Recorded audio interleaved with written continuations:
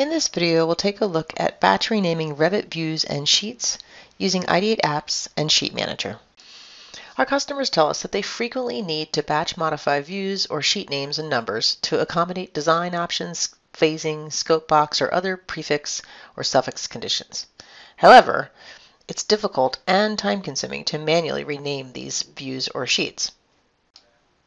With IdeateApps for Revit versions 2017 and onward, the SheetManager tool lets you easily modify view and/or sheet names. Let's see how.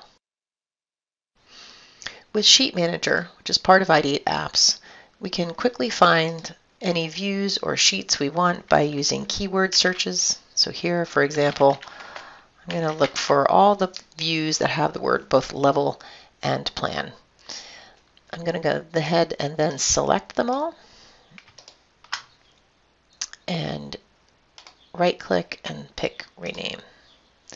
And you can see here the list that I've selected. And my goal first is to do a find and replace with the word level. I'm going to find all the level ones and just replace them with the 0, 1.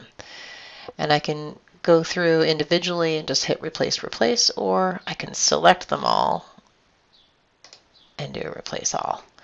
And then I can iterate that change for the level 2 and level 3s as well,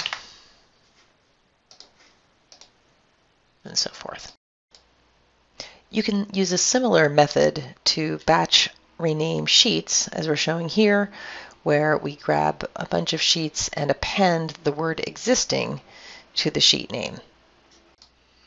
And also, if needed, you can always double-click in any cell and make the edits directly there.